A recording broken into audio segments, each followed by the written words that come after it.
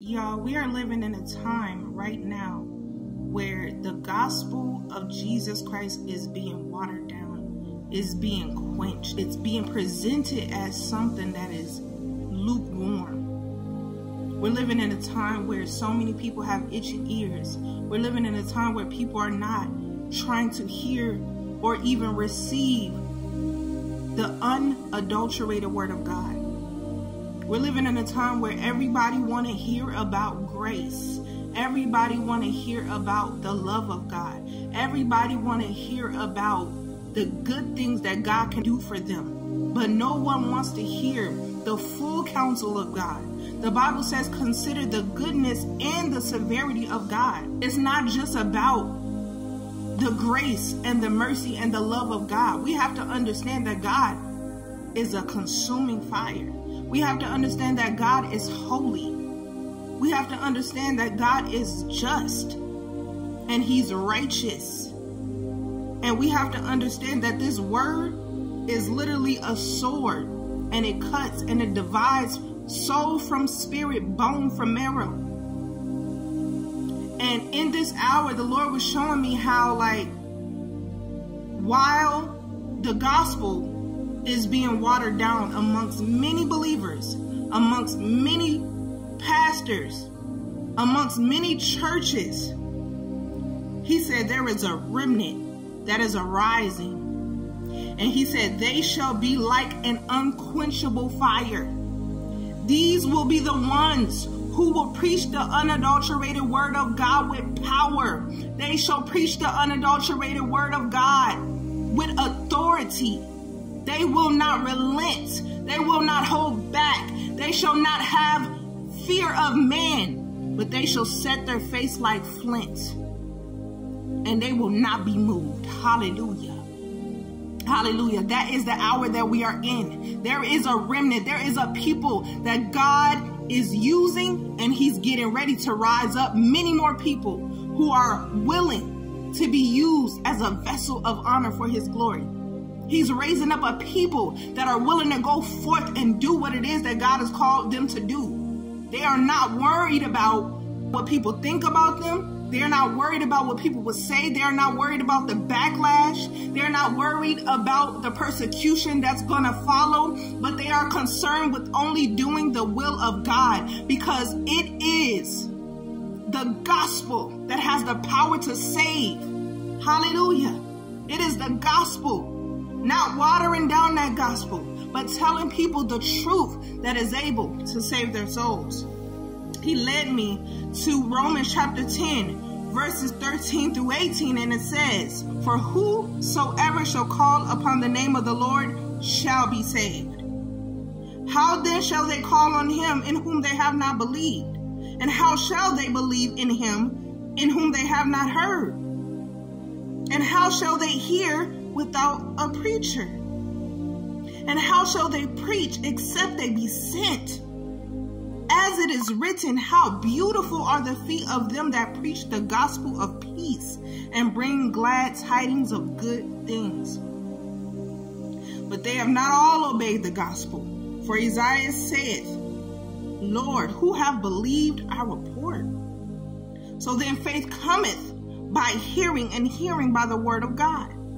But I say, have they not heard?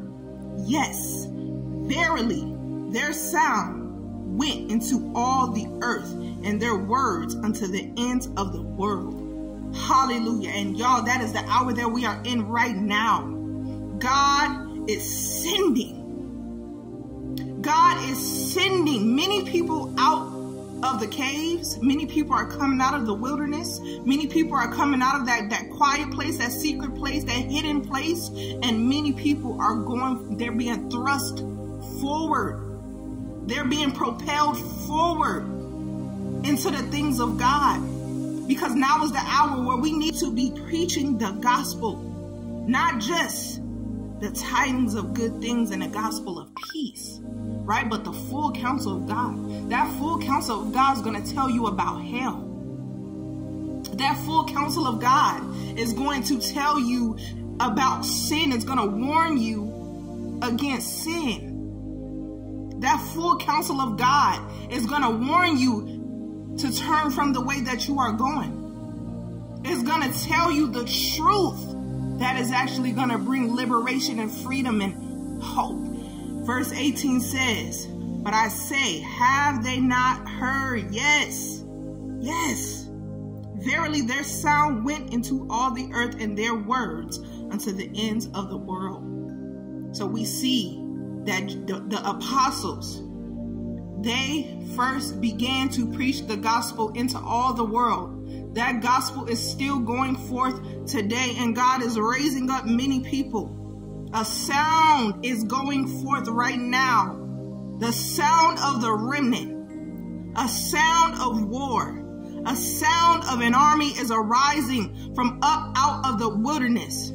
God is breathing life into dry bones, and he's raising up people like never before. And they are beginning to step into the things that God has for them. Fear will not hold you back anymore.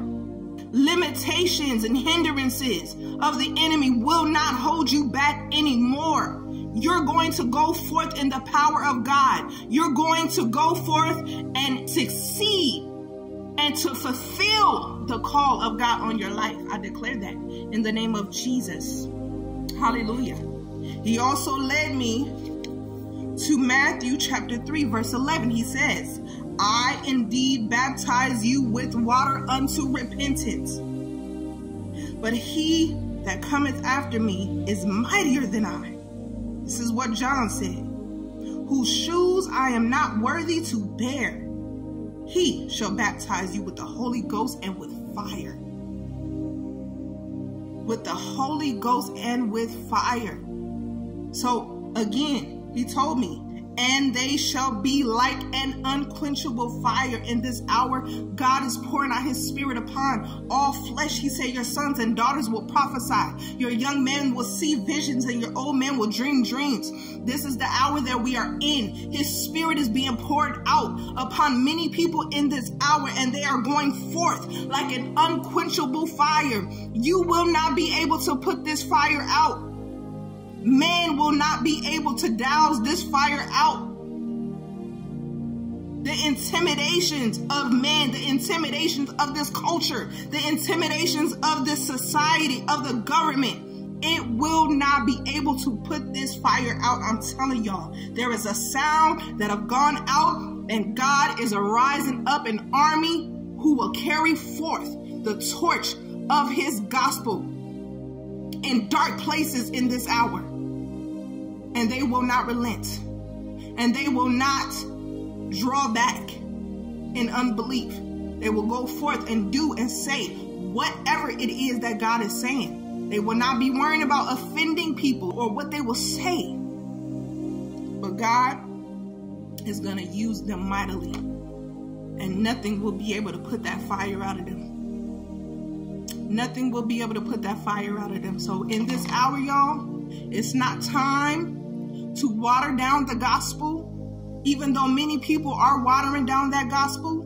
This is the hour where you need to stand on the word of God. If everybody around you is falling like dominoes, you need to be able to stand, having done all to stand in the evil day. He said, 1,000 shall fall at my side and 10,000 at my right hand, but it shall not come nigh thee. Many people are falling away from the gospel, compromising. But you shall stand on the word of God, and you will not be moved. So I hope that blessed y'all. I love y'all. God bless.